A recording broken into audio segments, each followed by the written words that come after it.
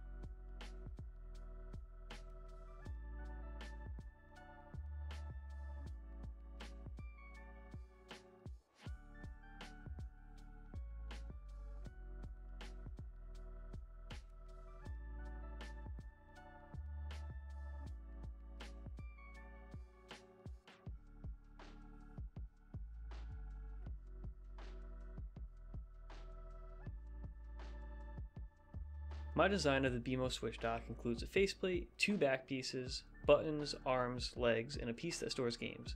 Unfortunately, I had a nozzle clogging issue while printing one of the back pieces and had to print the remaining section of the part to bond it together. Things like this happen all the time when printing, and I didn't want to waste more material to reprint the whole back piece, so I went with this method instead.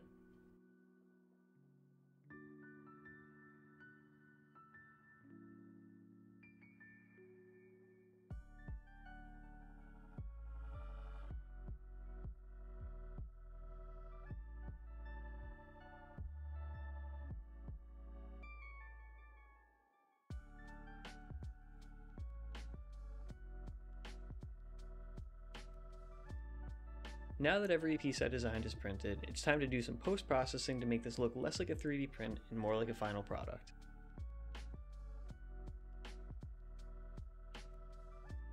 Prior to painting larger prints, I like to fill in any imperfections that occurred during the printing process with Bondo, and then sand the piece down to make it as smooth as possible for spraying the filler primer.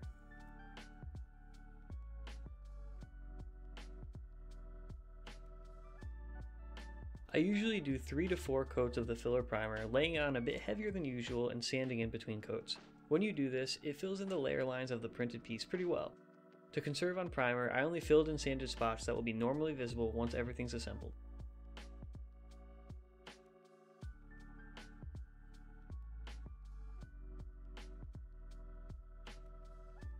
Once I felt like I filled and sanded the pieces down well enough, it was time to finish with a top coat of spray paint I found that best matches the color of the character. When I'm doing the final color coat, I usually spray it from a bit further away and do 2 light coats to make sure I'm covering every surface without causing any paint to build up, especially since I'm not sanding these layers down.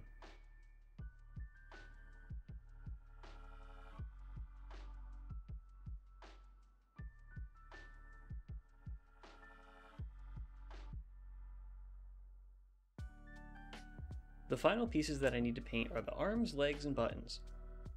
Since I didn't want to buy a spray paint can for every button color and don't have an airbrush kit, I ended up using acrylic paint to add the color to these pieces.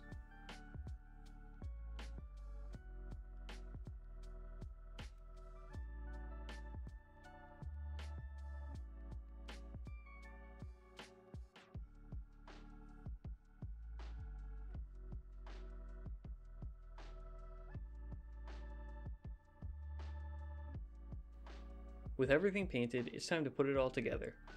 The buttons are press fit into the faceplate, which snap fits into the bottom back piece.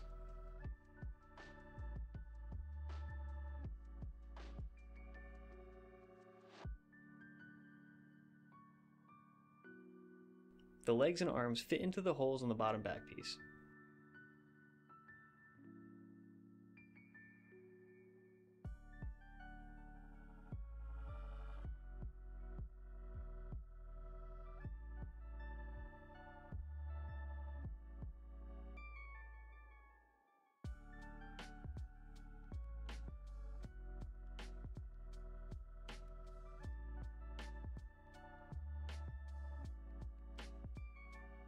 The top back piece fits on top of the bottom back piece, resting on 2 pegs.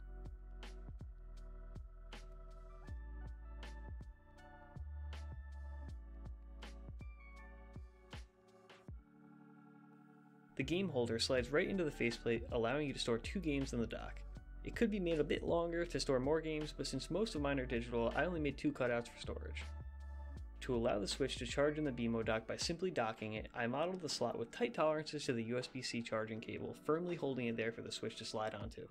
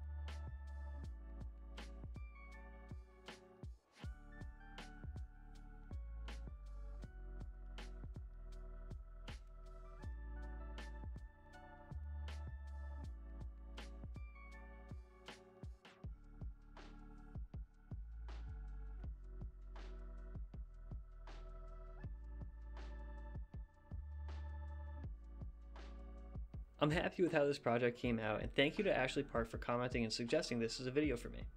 I think the inspiration I saw on Etsy looks a bit cleaner than mine, but having game storage and simple dock-to-charge functionality built into the design definitely are some cool additions to the concept. If you have any cool ideas that you'd like to see done on this channel, leave a comment below. Thank you for watching, and if you enjoyed the video, like and subscribe for more 3D printing project content. While working on this video, I already designed one more Nintendo Switch dock that has more of a Nintendo-inspired design, so make sure you're subscribed and have notifications turned on so you don't miss the next 3D printed Switch dock video. Also, follow me on Instagram to see what I'm working on before my videos are posted. Thanks again for watching and have a great rest of your day.